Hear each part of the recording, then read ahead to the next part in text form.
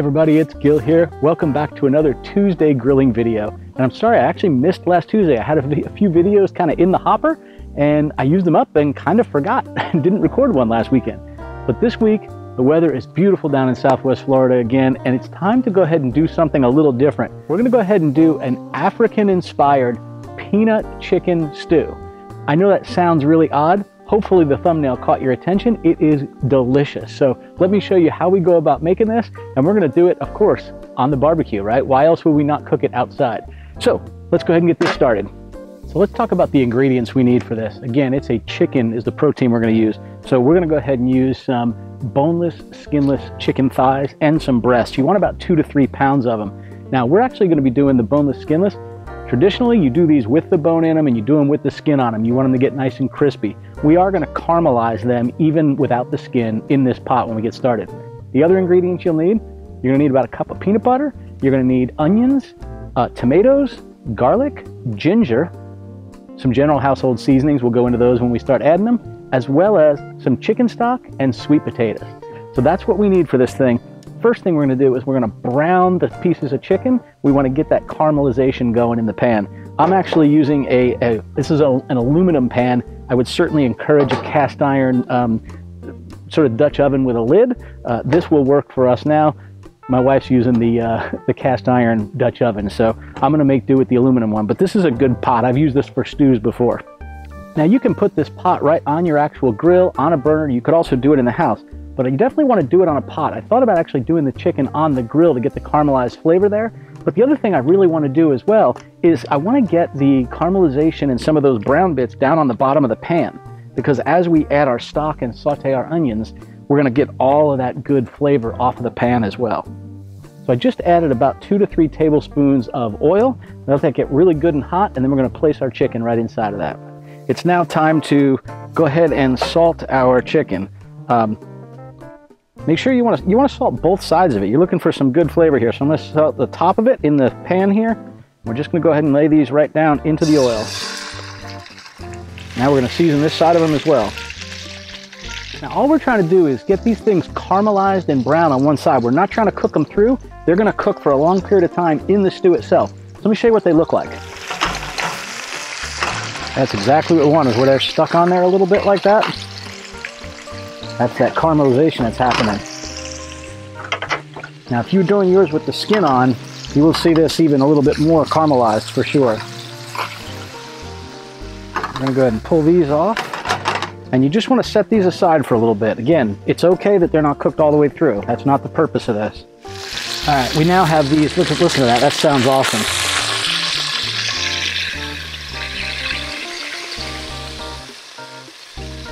Got some nice caramelization down on the pan and on the chicken. And now we're just going to go and saute in 1 large sweet onion. And we just want to keep moving that around. Let that onion pick up all of that caramelized pieces of chicken on there. Make it nice and good flavor. Just use a wooden spatula or metal one if you're not using a non-stick. And just scrape that along the bottom. Then we want to just scrape all that nice brownness off of there from the chicken.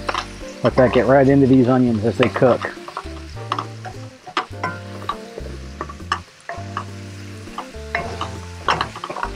All right, now that these are looking good and translucent, about 3 to 5 minutes or so, we are now going to go ahead and add in 6 to 8 cloves of garlic, nice and minced up, and either use fresh ginger, about a 2 to 3, a size of your thumb of a shredded ginger, or you can use ginger paste.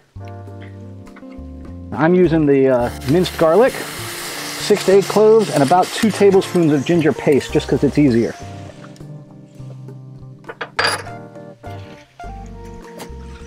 We only want to saute this for about a minute, otherwise we will burn that up.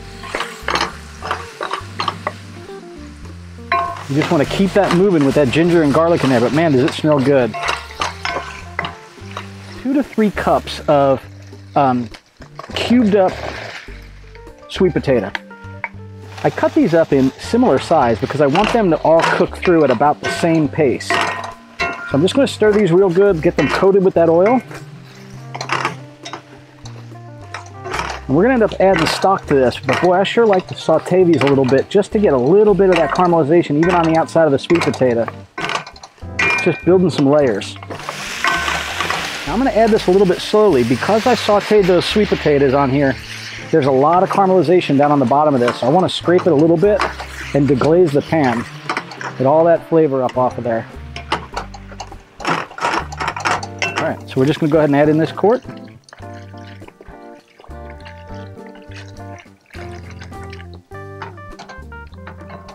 So now you want to go ahead and add seasoning to this. We're going to use some ground coriander and a little bit of cayenne, about a tablespoon of each, though we're going a little light on the cayenne just because we don't like a lot of that real spicy stuff there. And then remember, it is a peanut soup. So you can take peanuts and grind them up in a food processor. You can use just store-bought, you know, Jif brand or whatever the heck it is. We're using some organic peanut butter that's just nothing but peanuts. That's it. So we're just going to go ahead and put this in. This is pretty thick, so as the stock heats up, this will help melt down that peanut butter and break it up a little bit. I'm going to cover this up, let it go for a little while before we put the chicken back in. Now the last thing we're going to do is add in 1 can of crushed tomatoes or 1 large chopped up and diced tomato.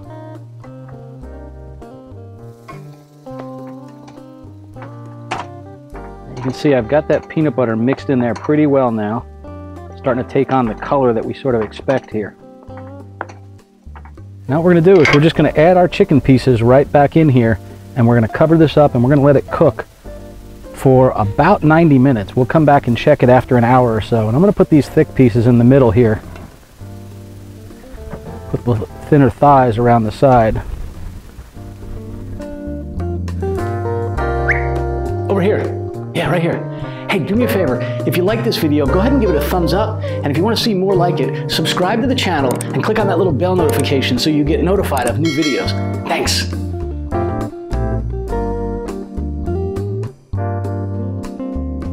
We're going to cover this up and we'll come check it in about an hour. Probably takes an hour and a half or so to cook. It's going to be good.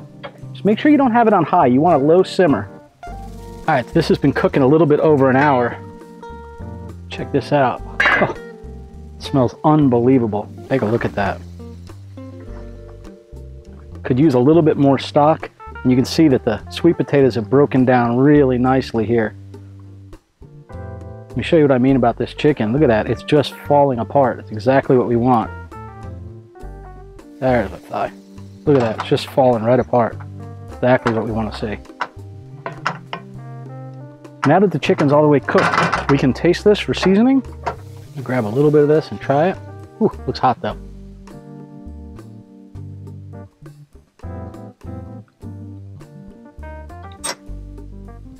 The flavor is phenomenal. A little bit of crunch from some of the chunks of peanut butter. That's really good. Add a little bit of salt here. We're gonna go ahead and scoop some of this up.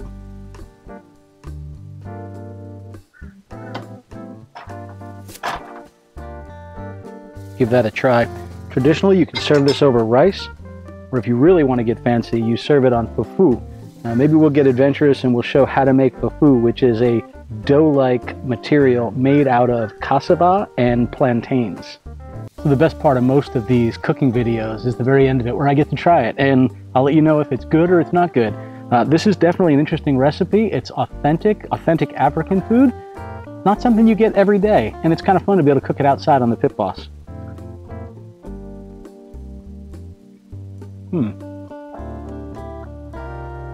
First of all, the texture is creamy and soft, and the chicken flavor kind of goes throughout it.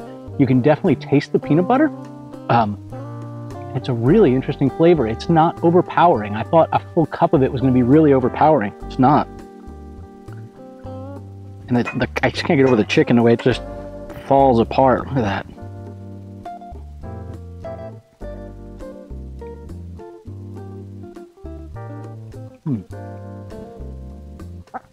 Even the chicken, it gets coated with all of the seasonings, the stickiness of the peanut butter, and even the sweet potatoes. Man, what a delicious dish.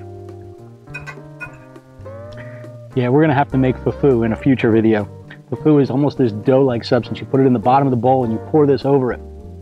And traditionally, in Africa, just like in a lot of other places, people eat with their fingers. So you pinch off a little bit of the fufu, the dough, and you scoop it down with some of the stew, the soup. That's why it's nice and thick. You eat it that way. This is really good. I hope you guys give this recipe a try. I will put the full recipe down in the description below. And again, this one is an African-inspired peanut chicken stew. Absolutely delicious. Hope you guys enjoyed this Tuesday's grilling video, and we'll see you next Tuesday while we're cooking. Bye, y'all. Safe and happy grilling.